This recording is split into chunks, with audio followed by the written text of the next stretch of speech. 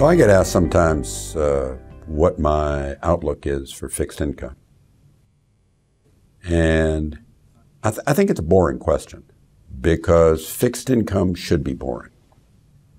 The reality is there's some things you can say about fixed income and then there's things you can't say.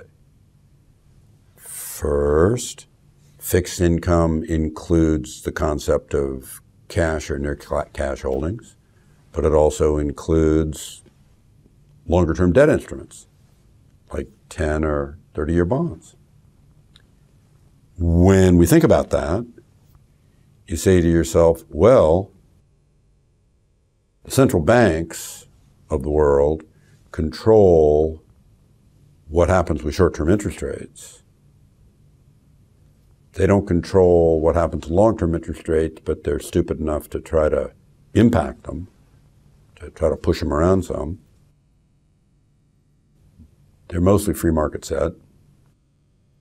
They mostly are impacted heavily by what people think will be the future of inflation if there's to be more inflation. Lenders have to be compensated for that, so they demand a higher interest rate to let their money out. But if you think of it in the most basic of ways, which is hard for a lot of people to do,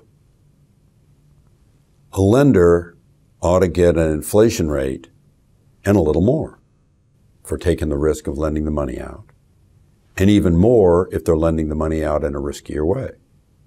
So if you think of the least risky way to lend it out, it's to lend it to the government, U.S. government.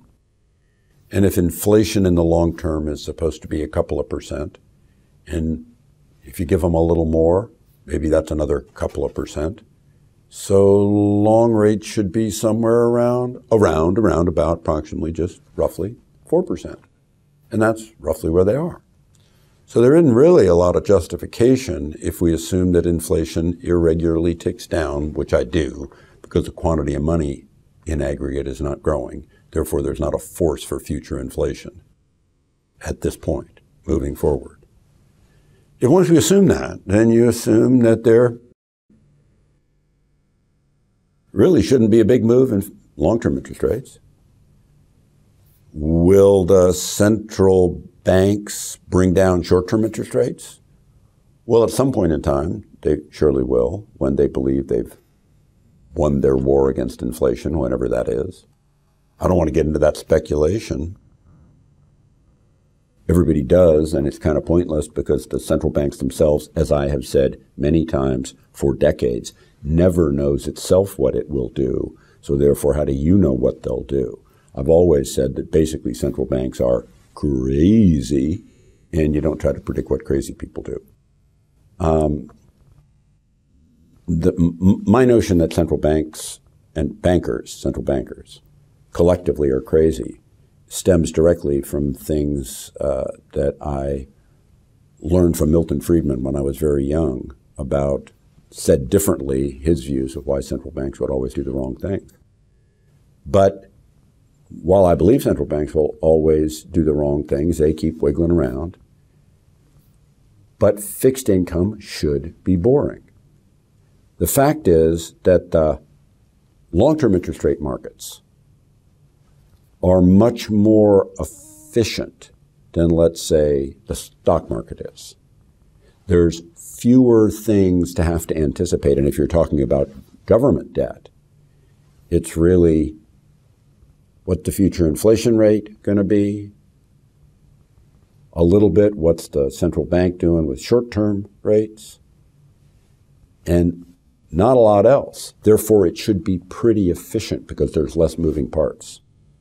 When you get to a step of more complication, like corporate debt, well, then you start to introduce varied business risks, and it gets a little less efficient.